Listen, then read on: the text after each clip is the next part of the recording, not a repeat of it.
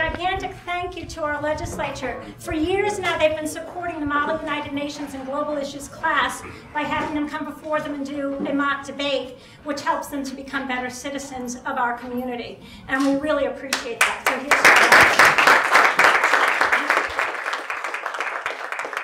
just so everybody has an idea about what our Model UN class is. Until April of this year, the kids started in February, and through April, everything they did was designed to go and compete at Cornell University, where they competed against 600 students from around the world.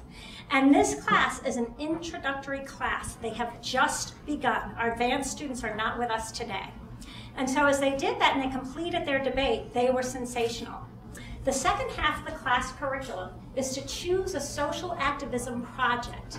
And so the kids submitted 3 projects that they were really, really interested in doing. The travesty at Boston had just occurred.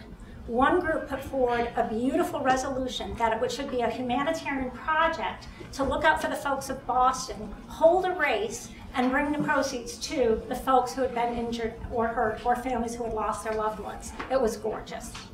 The second resolution was one on that of repealing the gun laws, which many of our students felt like were too stringent. And so they prepared a terrific resolution saying this is too much and that it felt like it was in violation of their rights.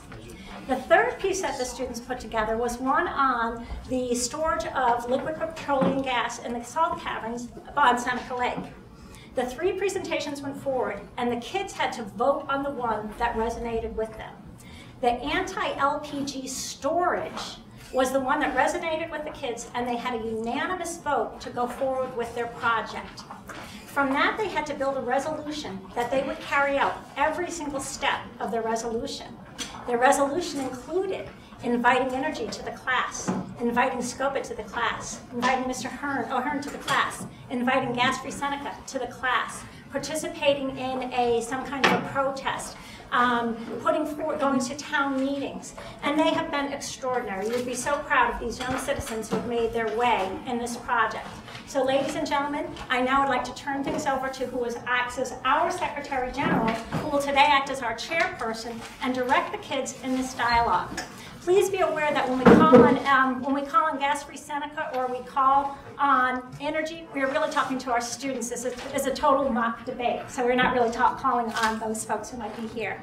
We thank Gas Free Seneca, we thank Inergy, we thank US Salt. You guys have been tremendous to us, all of you. You've given the kids just beautiful, beautiful information, and your generosity has been beyond belief. So kudos to everybody in this community.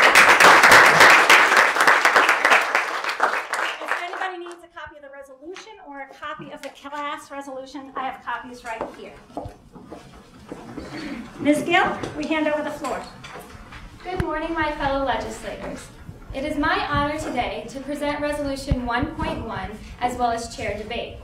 I would first like to say that while we are awaiting the decision of the DEC to allow Inergy to continue their efforts here in Schuyler County, it is necessary that we project our community's voice over the issue of the storage of liquefied petroleum gas on the shores of Seneca Lake. With that being said, there are 2 visitors here today, Ms. Myers from Inergy and Ms. Caslin from Gas Free Seneca. Ladies, you have the floor. Thank you. Good morning. My name is Lydia Myers, and I'm a representative from Inergy. I just want to express my full support for this project and all the great things that it will provide for this community. We have been working on this project for 4 years, and we're doing everything possible to make sure the end result is the most desirable thing possible for this community. With the unemployment rate in Schuyler County at 8.2%, the 8 to 10 jobs that Inergy will provide will certainly be beneficial to this community. Also, New York has the highest cost of propane in the nation, but Schuyler County is without a storage facility for this expensive natural source of energy. A storage facility would definitely bring down the cost of shipping propane from out of state. As energy is the basis of society, I would like to strongly show my support for this project and what it will entail for this community. Thank you. Hello everyone, my name is Glen and I am an esteemed representative from Gas Free Seneca. I strongly believe that energy in our area is a tremendous mistake, and I am extremely grateful that the legislature has finally taken a stance on this issue. As you all may already know, there has been 2 unreported accidents already in this energy facility, even though Inergy claims to be working out all the safety and environmental issues. And let's not forget that 100% of LPG storage accidents have been in salt caverns alone. Also, I understand that 1% of homeowners in Watkins, Glen and 18% in Reading use this LPG gas. Therefore, it is not greatly needed in our community. So I strongly agree that energy can be in business, but not in our area where it is not needed and can cause many issues. As a member of this community with deep love for this lake and town, I strongly urge the Schuyler County Legislative to take a stance against the storage of LPG, as this can immensely affect future generations to come. Thank you. Thank you very much. Now I will present Resolution 1.1, and you all can reference it. It reads, the Schuyler County Legislature on liquefied petroleum gas storage in Schuyler County opposes the storage of LPG in the salt caverns of Seneca Lake, considering the economic impact via taxes, tourism, employment, realizing the environmental and health concerns surrounding people, environment, and safety issues. We implore Inergy to relocate, while recognizing the importance of U.S. Salt as a manufacturer in our community and its long-standing history of being a good neighbor. The legislature implores Inergy to find a location for LPG storage that is not on Seneca Lake. Thank you. At this time, the chair would look favorably upon a motion to move into debate. Mr. Beaumont? Motion to move into debate, discuss resolution 1.1. That would be in favor. You have the floor. Thank you. Fellow legislators, I'd just like to start off by saying that three areas are a big concern: tourism, taxes, and employment. These areas affect many people, including people that work around the wineries in the area, people that work at U.S. Salt, and the property tax is going up for the residents of Schuyler County due to this energy facility being created. Thank you. Are there any others wishing to speak? Mr. Butler. Thank you. As my fellow legislator, Mr. Beaumont, has said, yes, U.S. Salt employs a lot of people, and as according to the 2009 Schuyler County economic profile, they have offered 130 jobs to this area. And with this project, they will only increase that number of jobs because they'll need to increase salt mining as well as people running the storage facility. Thank you. I yield the time to the chair. Thank you. Are there any others wishing to speak? Ms. Miller. Thank you, Mr. Butler. Yes, our nation is facing a recession right now, but if you take a look at our nation's economy, we go through this a lot in our history. It's like a roller coaster. In about 2 to 3 years, it should be heading back up. So I'd like to state that Schuyler County, yes, we are facing this, and our unemployment rate is very high. But without this energy facility, we have been okay on our feet, and I believe that without this, we should be heading back and be stronger without this facility. Thank you. Thank you. Are there any others wishing to speak? Mr. De La Osa Cruz. Thank you, Ms. Miller. I would like to say that it's okay that our area is built on tourism. We need to be more than just one-sided in our economic gains. We need industry in this area to improve and exceed and expand our money we have in this area to make a better area. Thank you. I yield my time to the chair. Thank you. Thank you, Mr. De La Osa Cruz. I would just like to point out that we have the U.S. Salt facility here, which produces household, pharmaceutical, agricultural, and compressed salts, and it's been here since 1882. So it's not like we are running out of options. We also have things like the racetrack, which tickets are $35 to $45 each. And it's called the International because people from all around here come. It's not just from here. We even have agritourism. It's tourism in the agricultural state. We have visitors from suburban and urban areas coming to see things that we produce, such as fruits and cheeses. So the only thing that you guys are saying is that we have tourism is not true. Thank you. Mr. Butler. Thank you, Ms. Elliott. I would also like to point out that according to the 2009 Schuyler County Economic Profile, our county rated 48 out of 62 in state per capita personal income, which means our citizens are not making all that much money when you look at other areas of the state. I would just like to point out that we have 120 area businesses here in WG, or in Watkins, Glen, excuse me, that are wineries, restaurants, lodgings, that are tied to the tourism economy. In this area and neighboring areas, we employ 6,335 employed jobs tied to this tourism. If we bring energy into this area and a catastrophic event happens, there will be 6,335 jobs affected. Thank you. Mr. Butler. I would like to thank you, Ms. Gill. As you stated, yes, our county is based on tourism, but a lot of those jobs in tourism are seasonal. A lot of people are let go at the end of the summer, and they do not have a job because the tourism industry decreases in the wintertime.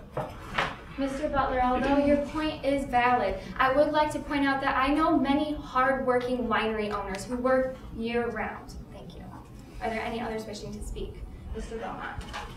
Thank you, fellow legislators, for those comments. I'd just like to add that in our tourism sector, as you said, 6,335 people are employed every year and then some. They also end up generating $146 million in labor income for the employees. And visitor spending from tourism contributes about $19 million to local tax and $20 million in state tax. Mr. Cummings. Bringing energy into this area may even increase tourism. People will be coming in through trucks every day, stopping in to eat. They will need lodging. They will need to get gas. This will just increase revenue instead of, as you are saying, it will lower revenue. Thank you. Ms. Miller. Thank you, Mr. Cummings. I'd like to bring forth a quote by Sandra Steingraber. The question is, will the number of jobs provided by energy exceed the number of people killed? Based off of this, we looked at Kansas, where a catastrophic event dealt with a death. And by this, it's human error. Human error every day doing this project, affecting our lake, affecting the future generations. So I'd like you all just to think about that. Thank you. Mr. Butler. Thank you. As some of my fellow legislators have stated, that our economy is largely based on tourism. Well, Inergy bought U.S. Salt for $66 million. And they wouldn't just spend $66 million if they didn't think they were going to get that back plus more. So this shows that they have faith that we will make more money than $66 million and that it will help pay taxes towards our government. Thank you. Are there any others wishing to speak? Ms. Elliott. Thank you, Mr. Butler. I would just like to point out the fact that Watkins, Glen homeowners, only 1% of them use LPG to heat their houses, as Lynn Ann had claimed, and also 18% in Reading use it. So if there's not a high demand for this gas in this area, why should we make the facility here? Thank you. Mr. todayâs. We have to make it here because it might not be the best for our county, but you have to look at the United States of America. We do not need more foreign resources, and we don't have the money to buy foreign resources. We need to make it here to make it cheaper so we are more independent on ourselves. Thank you. Thank you, Mr. todayâs. I would just like to point out the fact that we are the county legislature. We are looking out for our county. So we're not, you're looking at the big picture, I understand that. However, if there's not a high demand here, why make it here? There's other places in the United States that could use it more than us. Thank you. Are there any others wishing to speak? Mr. Butler. As my fellow legislator, Mr. todayâs has stated, yes, our 85% of all natural gas used in the United States comes from the United States as opposed to the amount of oil we are getting from foreign sources. And in 2003, the EPA stated that natural gas reserves in the U.S. are estimated at 1,338 trillion cubic feet of natural gas. Thank you. Mr. Cummings. You stated that right now there's not a high need for LPG. However, with recent advances in technology, LPG can be used in cars, reducing CO2 emissions and other types of bad emissions. So with these new technologies, we may see an increase in the need for LPG in the area. Thank you. I would like to point out that although yes, there may be a move towards more renewable energy, another option for renewable energy is green energy, which doesn't include gas. Thank you. Mr. Butler. Thank you, Ms. Gill. You talk about green energy. Well, natural gas is used in the green energy industry. It is used as fertilizer for ethanol production. And it is also used to make hydrogen to remove the soot from diesel fuel. Thank you. Are there any others wishing to speak? Mr. todayâs. I would like to remind all of you that there is 8 to 10 jobs that we could include 8 to 10 more people into our community that can pay their bills, feed their families, and bring their kids to education, and make their families be able to have a prosperous life. Thank you. I do my time to chair. Ms. Miller. Thank you. Thank you, Mr. todayâs. I'd like to echo what you said. Do we officially know that these 8 to 10 jobs will be given to Schuyler County? Do we not know that Energy might bring in other facilities from other people and bring them in, and they can move higher up in the chain? And do we, in fact, know that they will feed our families? Will they help these families who are poor and poverty-stricken? Thank you. Mr. Hamstring. To further develop on what Ms. Miller had just pointed out, the 8 to 10 jobs that are being created by energy coming in is nowhere near compared to the amount of jobs that our tourism creates and our winery industries create. So I'll give my time to chair. Mr. Butler. Thank you, Ms. Miller. You state that there are only going to be 8 to 10 full-time jobs, but there are also going to be around 50 construction jobs on the construction of this facility. Ms. Miller. Yes, Mr. Butler, but those jobs are only part-time. They will not last a full year, only part-time income for their families. Thank you. Mr. Beaumont. I'd just like to add in that further industrialization in this area will not help any industry in the tourism or wine industries. It will irreparably damage those, and that many people have worked here for several generations to increase what we have in the wine and tourism industries.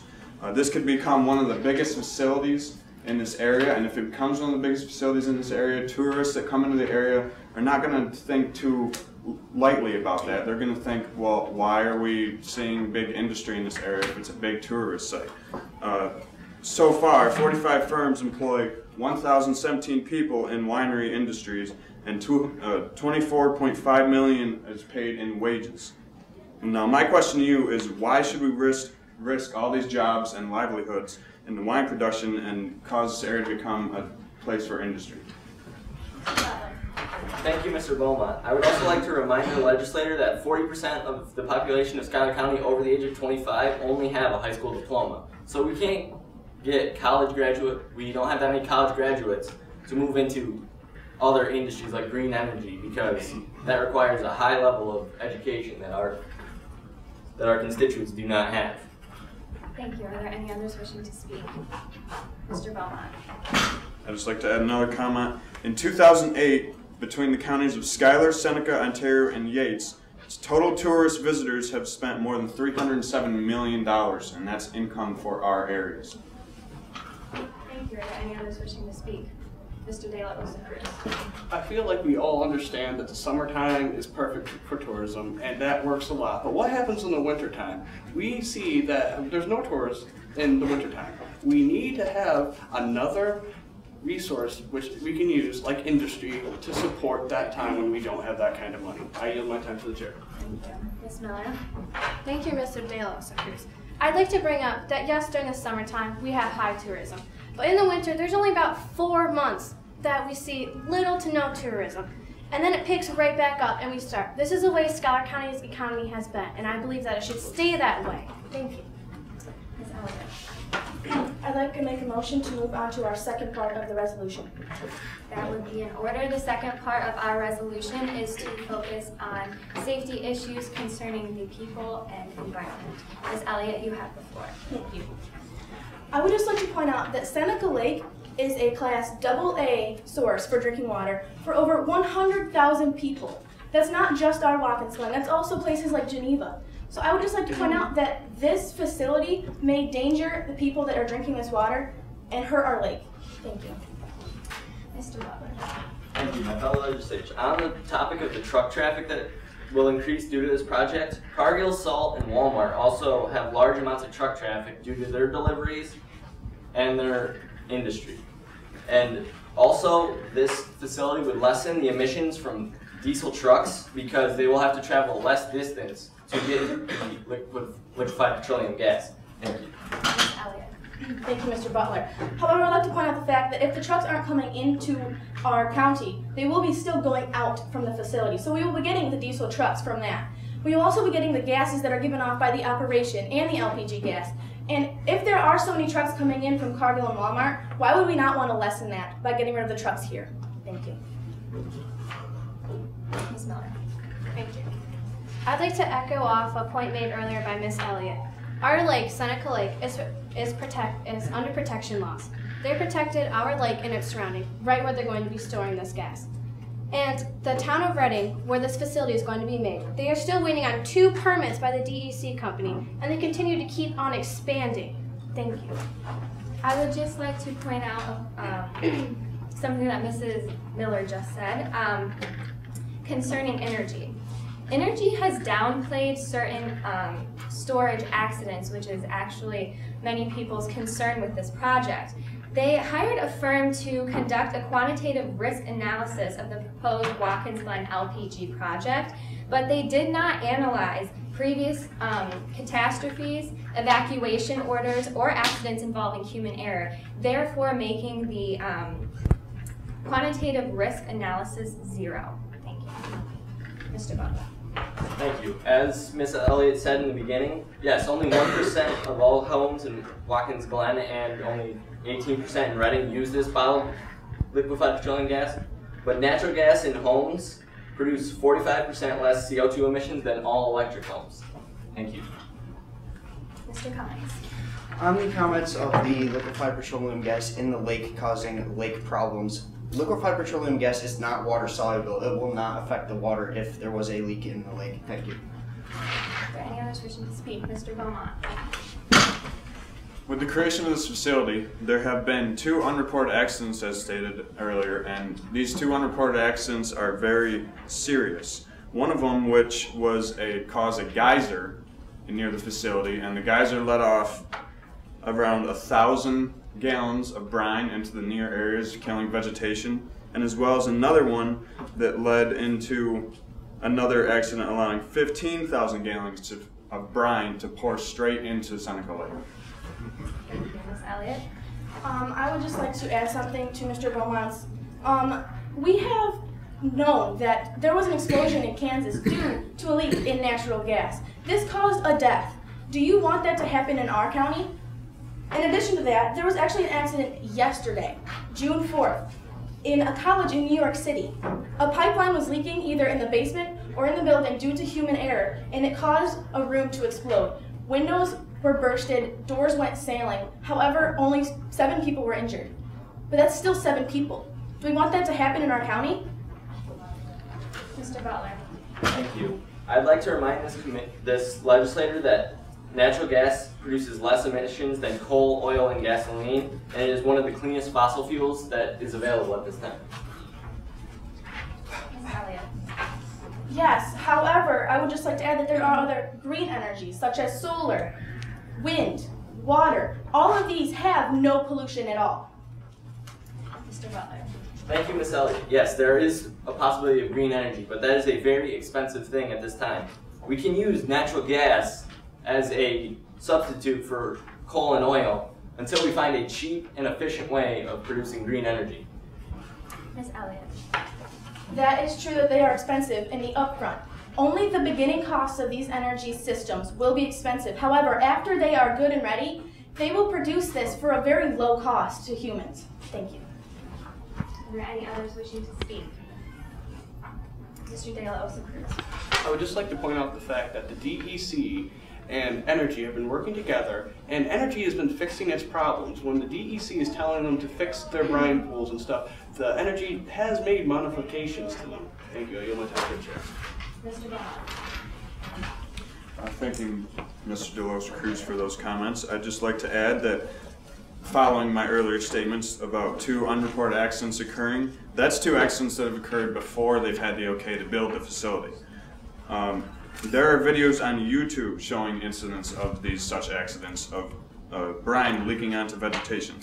Also, since 1972, there have been roughly 15 catastrophic accidents, all of which have happened in salt caverns. Mr. Butler. Thank you, Mr. Beaumont. Yes, I would also like to reiterate a previous point I made. Natural gas is used in the green energy industry, in which Miss Elliott wants green energy.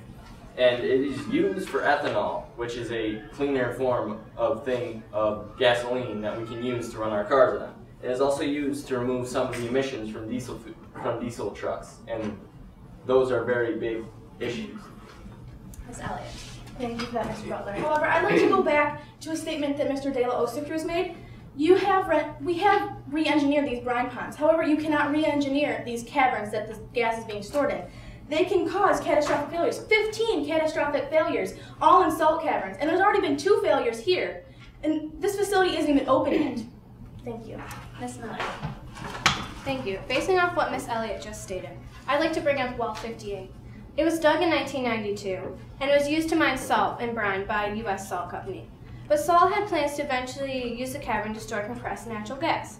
But looking at this, they had an engineer come in, 7 curves, I believe, and his findings convinced U.S. Salt's local manager, Alan Perry, to plug and abandon the cavern surrounding the well, according to a once confidential letter. Now today, Inergy wants to, and this cavern is scheduled to hold 1.5 billion of liquid propane. My question is, why, if U.S. Salt Company left, why should we have let Inergy come in and store the salt if the cavern is unstable for storage? Thank you. I would just like to point out that Thomas Shelley, a retired safety expert from Cornell University, says that catastrophic events have happened, and when they do, they are very dramatic, such as in Wesley, Texas. A salt cavern storage leak of propane resulted in an explosion so powerful that it was felt 70 miles away in Houston and measured 4 on the Richter scale. Thank you. Mr. Butler. Thank you, Ms. Miller. On the point you said about well 58, Inergy sonar tested that cavern and found that there was nothing wrong. The previous person who sonar tested it misused the sonar testing. Mr. Beaumont. I'd just like to follow up on Ms. Gill's comments on catastrophic failures. I'd like everyone to look at the big picture here with the most alarming of risks of catastrophic fires and explosions, and this would be occurring around millions of cubic feet of compressed volatile liquid gas. This could affect more than a 3-mile radius in any direction. That 3-mile radius goes through Watkins and partway into Montour. Since 1972, as I said, catastrophic events have occurred in salt caverns. But these events not only injure people, they cause loss of life and even the evacuation of entire towns. And one more problem with this, if any catastrophic events were to happen, our local volunteer fire departments and emergency services are not equipped for any of these disasters.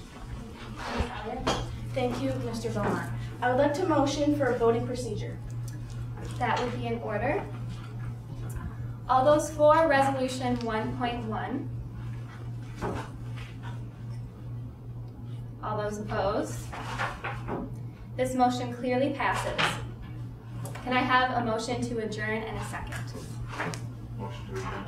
Second. Meeting adjourned.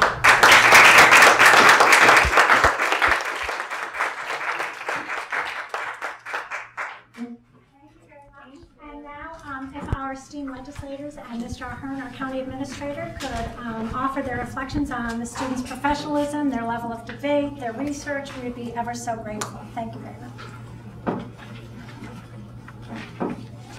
I would just have to say your respect for one another is phenomenal. You don't see that a lot in government today. Very well done.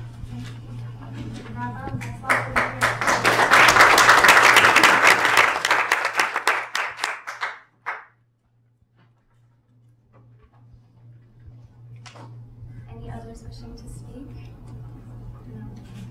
Any other legislators here to let the kids know what you thought of their level of debate or their professionalism or how they handled the issues? Well, I'll just say again, I think that you did a fantastic amount of research around all of the areas that you spoke on. So very well done. It was, you certainly looked at everything in depth. Good arguments on both sides. I'd just like to say that I'm proud of everybody in my class. They've done such hard work in preparation for this. We've been working on this for 7 weeks, and it's been long and it's been grueling, but I must say after this debate today, it's definitely been worth it. I know that through doing research, people have actually formed opinions on this issue, and we've learned to, through doing protests in town, I think we've learned to grow as people, to learn how being out in the real world has made us deal with criticism, because it's definitely something that you need in the real world, and I would just like to say that I'm all proud of you.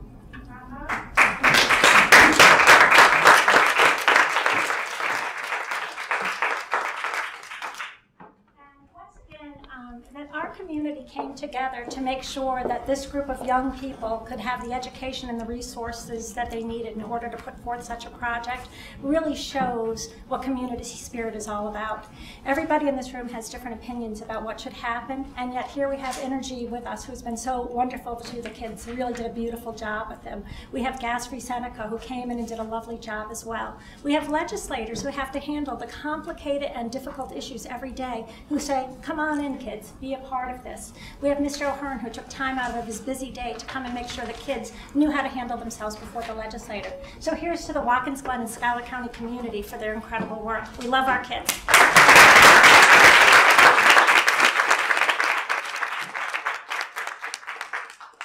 with that, we shall go back to school and prepare for our regents.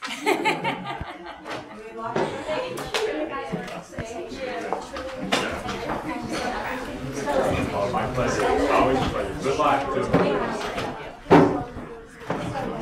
Someone studying a lot more. No, he actually. Yeah, I know he did. It wasn't as rough.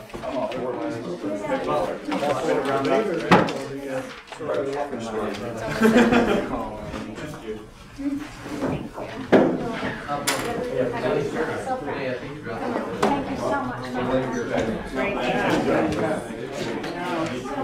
A lot of work. Who knows? Some of this tomorrow. Matt, did you get it all? Thank you.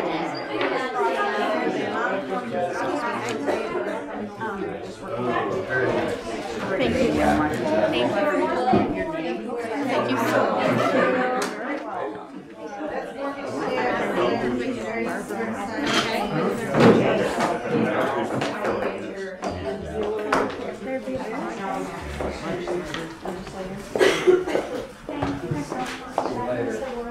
You're still recording or?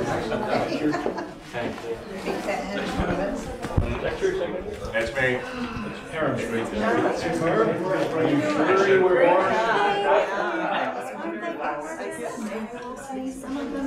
believe you're right. Yeah. They're so brave. They're so brave. They are. Okay, so. Resolution.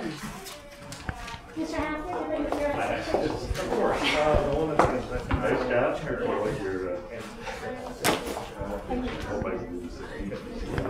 I had a message from Mr. Uhart at 9 o'clock that he's